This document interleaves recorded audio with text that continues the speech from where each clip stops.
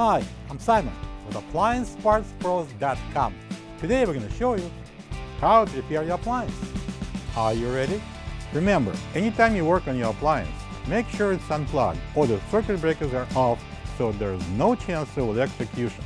In this video, we'll show you how to replace the drawer support in a GE range.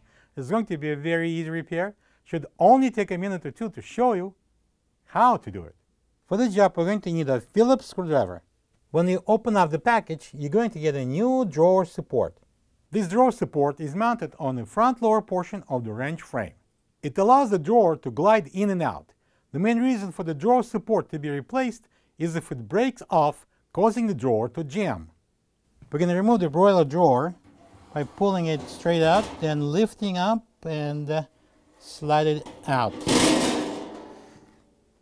This drawer glide is held in place by a single Phillips screw mounted through the center. So we're going to use the Phillips screwdriver and we're going to remove that screw and the glide.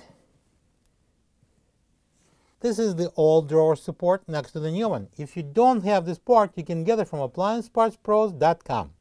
We can install this drawer glide with the pin goes into this opening at the bottom.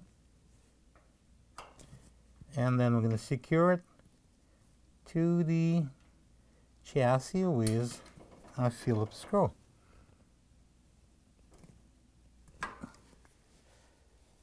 To replace the opposite side glide, we'll have to repeat the procedure. So we're going to install a broiler drawer, and I'm going to place the glides over the glide that mounted on the chassis. And we're going to slide it in. And now when we're done, you can plug the wrench back in.